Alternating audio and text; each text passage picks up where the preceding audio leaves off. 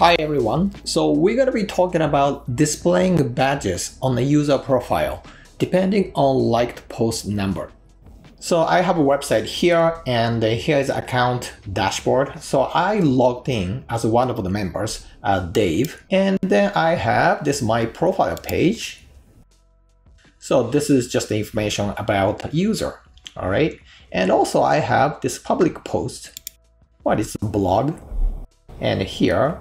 And I got this like buttons. So if I like these posts, I can just click, like. So I liked 3 posts here.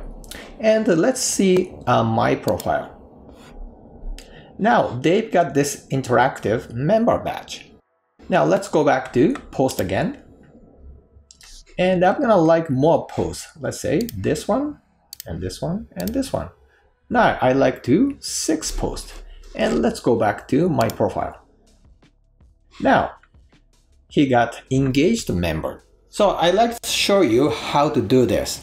For this tutorial, we need a JetEngine profile builder module enabled, and user profile page built, public user meta store add-on, and Elementor page builder free version. Hi, my name is Osamu Wakabayashi from Zen Ideas. So let's start.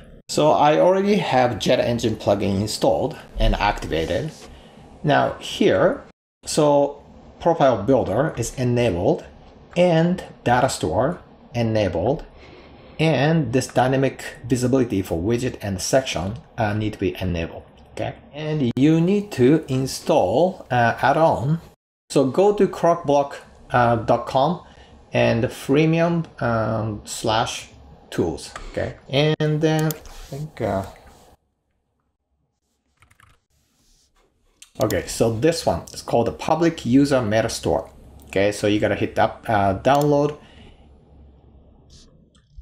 and then hit add a new and upload plugin and choose file, and then right here public user meta store master.zip, and then install it and then hit activate. So now we have JetEngine public user meta stores. So make sure it's activated, and also go JetEngine and make sure that the data store module is turned on, and hit save.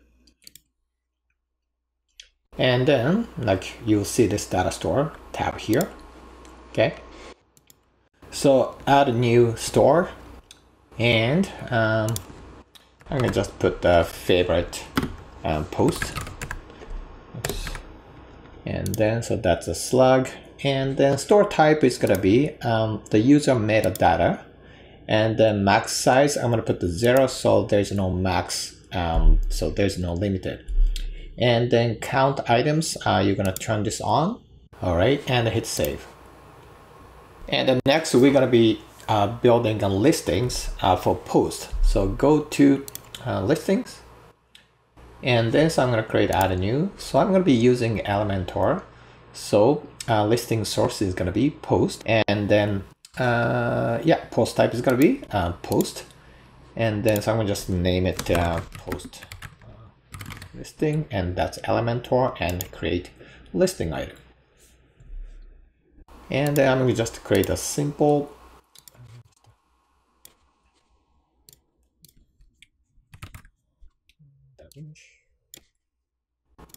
and then title. Oh, actually use dynamic field right here, and then so use just post title, change that to maybe 3. Okay, I'm gonna add dynamic link. So right here, so I'm gonna just bring that, and then the source is gonna be added to store. Okay, and the select. So I should have this favorite post, right? And then change that label to like this. Okay. And I'm gonna just duplicate this dynamic link. And then this time though, so I'm going to, instead of add to store, so I'm going to just choose remove from store. Okay. And then so it's okay, favorite post, and I'm going to change this to I dislike this. Okay, so and then hit update. So next we need to edit the profile page. So we have, I'll show you. We have profile page right here, and I'll take a quick look. So this is profile page, just a simple layout, and I show you here. Maybe put that on side by side. Here. So this is under meta field, meta box, and I have user profile, and then so I got those meta field, right? So those are image and then about me. So this is just a bio, and then job title. So those are meta field. So I'm just putting those meta field. I'm using dynamic field here and pick metadata. Under metadata, so I see job title. Okay, and above here is just the first name and last name. So same thing under metadata. So I got the first name and the last name here. So if you click that, last name. And then so I got the about me. So this is just a text area. So I'm using text editor. And then right here, so I can pick custom field. And under field, under settings field, I can pick about me here. So which is right here. Okay. So it's just a simple layout here. All right, so let's just go back to the dashboard here. And here I'm going to just stretch this out. And then go to JetEngine and then profile builder. And then so under pages, so make sure you turn the single user page, turn this on. And then single user page, pick profile, right? And the user page rewrite, it doesn't matter if you want to pick a nickname or user ID, so I can just use a username. And then the template mode, I pick rewrite. So I got the member directory and also single user profile page here. So I can show you quickly here. I can just open up a private window. And then, so this front end, I don't think I'm logging into, so I'm not really logging into anybody, so I can just log into. So I'm going to log into one of the members, so Dave, and if I click my profile, so you see his profile here. Right? So I'm going to edit this page. So I'm going to add some badges here. So let's go back to backend here and go to the profile page, which is right here. So edit with Elementor. So I'm going to use icon box here and then change the icon position to left side and then make it smaller, maybe H5 is okay. Make it this icon size. Oops. Ooh. Okay. Move the. So I'm gonna just type. I'm gonna just delete that part and change the color, but the styling. And I'm gonna make it blue and content. Make it blue. Okay. Now, next one is go to advanced, and we're going to use dynamic visibility and enable it and show element if condition met. So the first condition I'm going to pick if it's greater than, and the field I'm going to use dynamic tag, and then right here public user data store get store count. So pick that, and also you have to pick this little icon here and go to setting store, so which is this favorite post when we created data store, and pick that, and the context should be query user. Okay, and I'm gonna pick number 2. Okay, and then context default, that's okay, and then data type we want to pick numeric.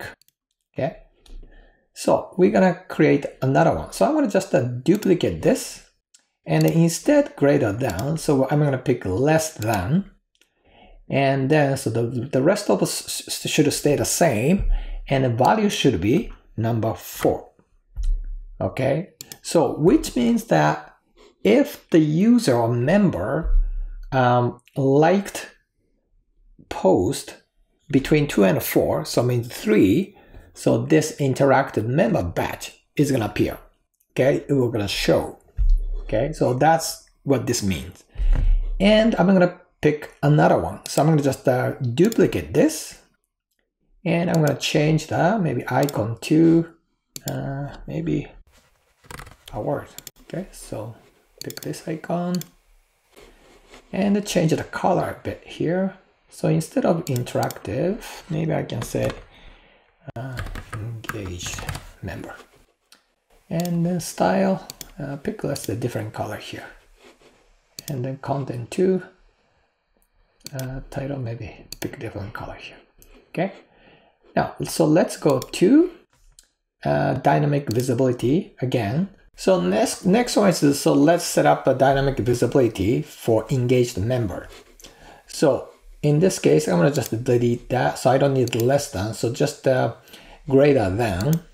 Now previous one, so interactive member is if the user liked the post between 2 and 4 times, then you get the dispatch. Now engaged member is it's gonna be more than 5. So I'm going to change the value to 5. All right. So that the rest of the probably stay the same, and hit update. Okay. All right. So let's go to the private window here. So this is I logged in as a Dave. Okay. So I can look at the post here. So I have this, I like this, I like this. So I can like those posts. So let's just like, 3 posts here. Okay. And then let's go to my profile. Now, as you see, I can see Dave is an interactive member. Now let's go to post again. And I'm going to just add a 3 too. So that's 6 posts, right? And go back to my profile. And now change the engaged member. So what do you think, guys? So this was a quick tutorial for displaying badges on the user profile depending on liked post number. I hope this helps, and I'll see you next time.